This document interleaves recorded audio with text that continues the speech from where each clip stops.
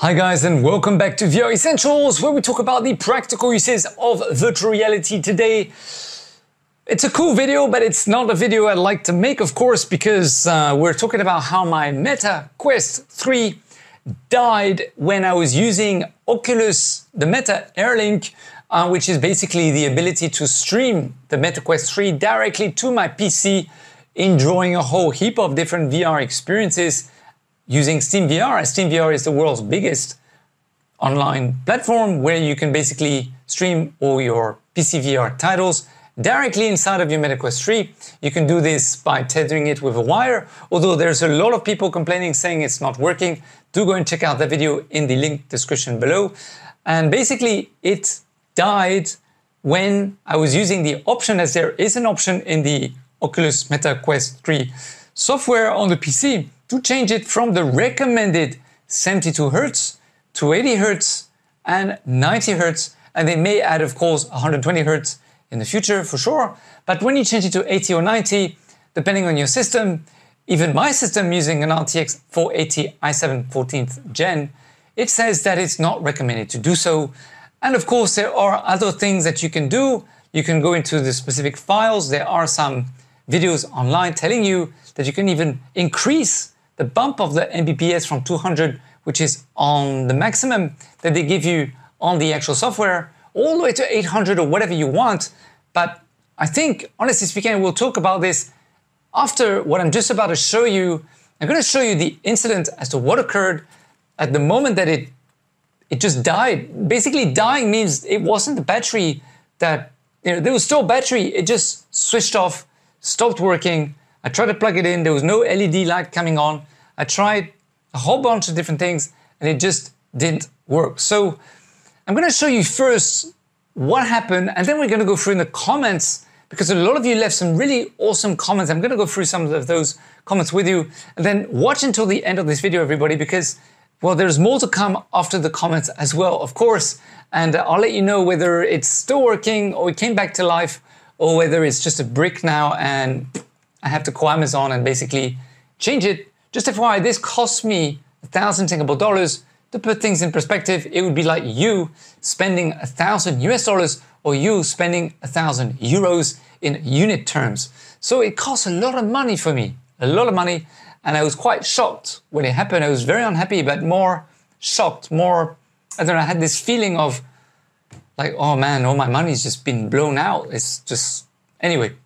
Let's roll the tape first and I'll see you after that. So what's very interesting is that normally when the Quest 3 has no more battery and you press and hold the button, it will tell you it has no more battery. It will have an icon, like a little battery icon that's completely empty, that will tell you it needs to be charged. But the funny thing is that when I press and hold in my Quest 3 now, there's absolutely nothing whatsoever. There's no icon that comes up. It's just completely blank. So I hope it's okay. So the interesting thing is I just put on the power in the Quest from the mains. I mean the power adapter to charge it that comes with the Quest. But there's no, let me show you that there's no LED showing to tell me there's charging. See, there's no LED coming on. Normally when it charges, there's an LED that powers on, like a red LED or an orange LED, and then it will turn green. Yeah, there's absolutely no LED whatsoever. Okay, so I tried and I saw something. I saw a flickering for one moment of the Meta logo when I did what you suggested, Martignac 2. So it has powered back on. There is an LED now, and this LED was not there before. But I can't see anything in the headset though. So we're about 1 hour in the incident now.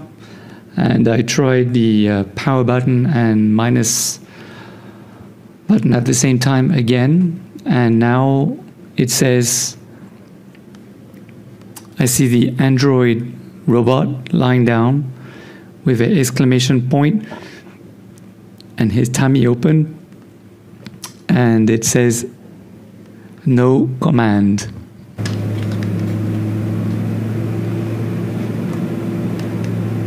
So guys, before we move forward and I show you actually what happened after I saw the Android bot inside of the Quest, and you know, whether it's still a brick, still not working and I have to return it to Amazon, or whether we managed to resolve the problem, and if so, how we managed to do that.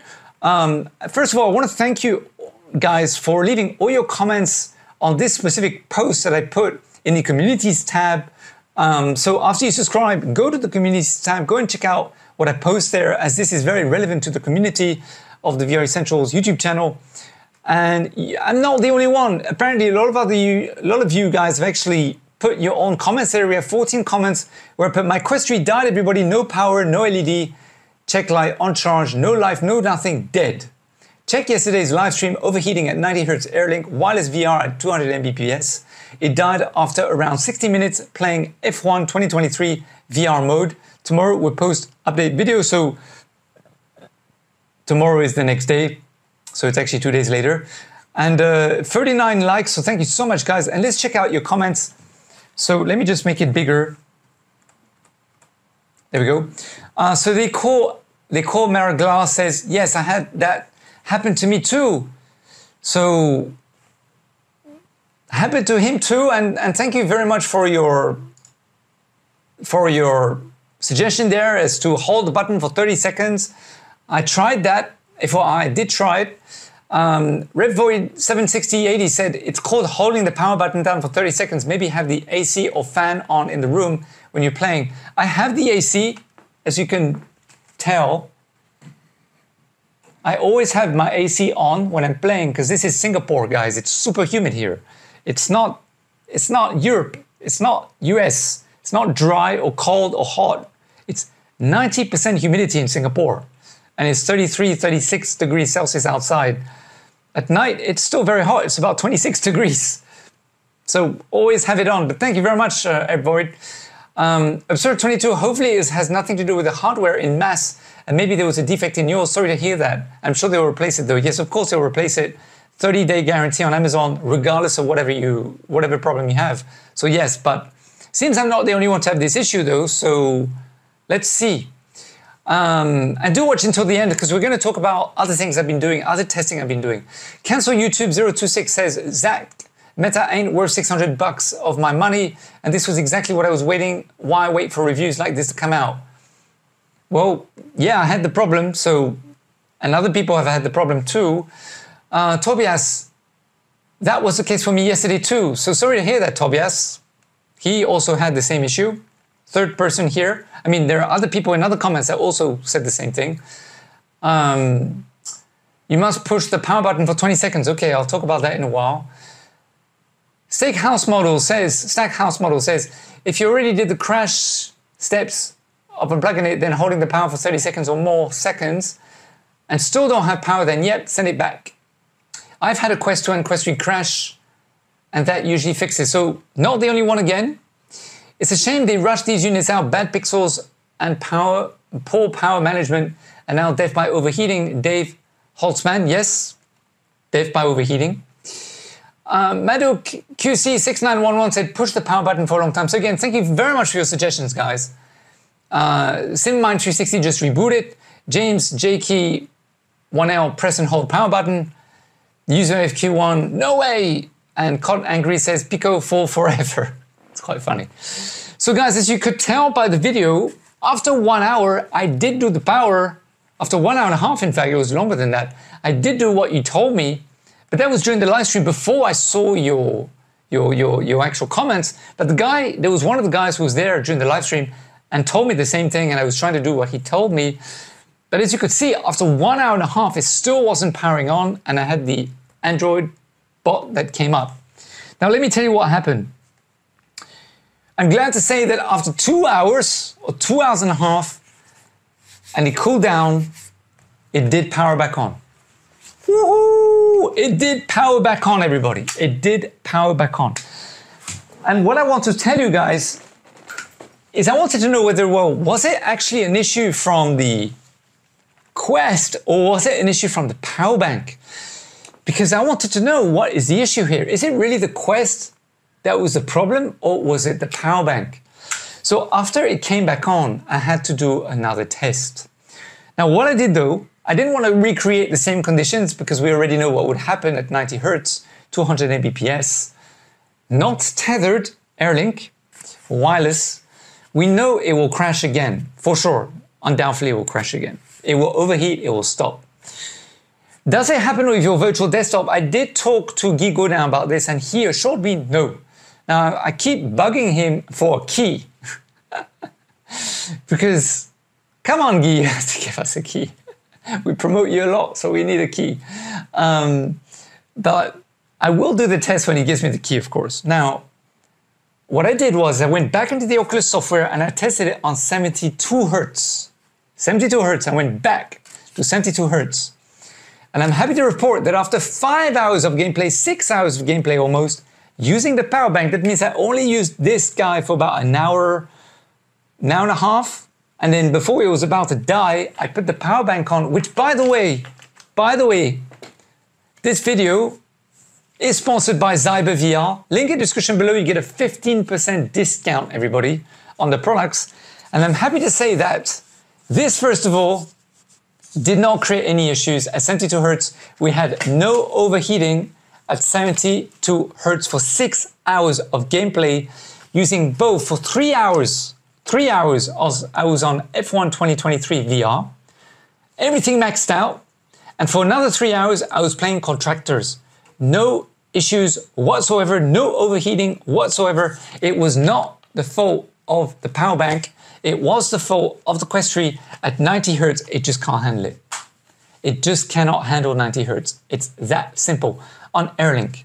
Now, I really don't recommend that you go into the files that other videos are giving you to tweak all the different settings that you can do manually in the debug folder. There's a folder in Oculus where you can go and change. I'm not going to show you the folder today because I don't want to incite you to go and find it and change the things. This is not a how to do that tutorial, today's video.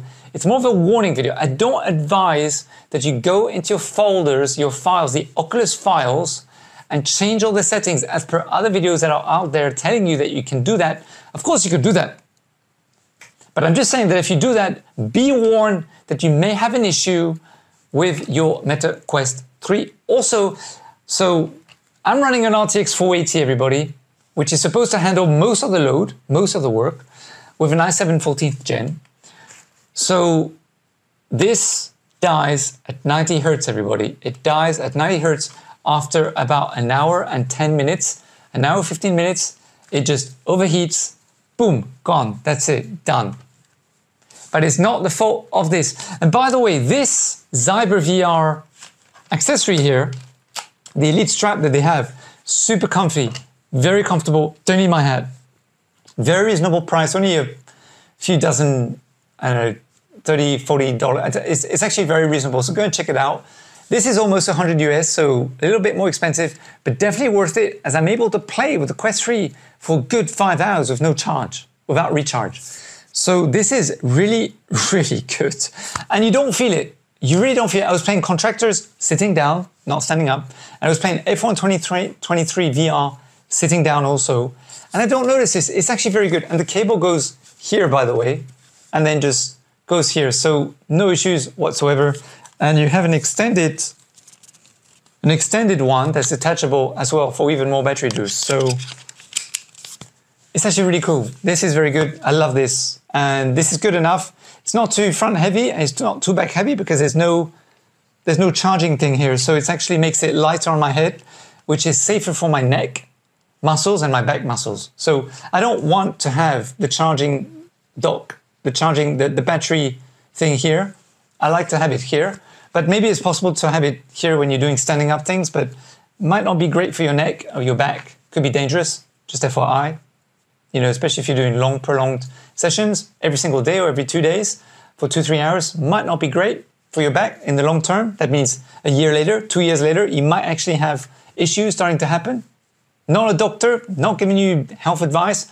I'm just telling you, based on someone who's done more than 7,000 hours in VR, what they think could be a safer option. I think this is a safer option. That's it. That's all I got to say. All right, guys. So there you go. It does work, as I mentioned. It came back to life, but I was very scared. I'm not going to return it. I'm going to do another.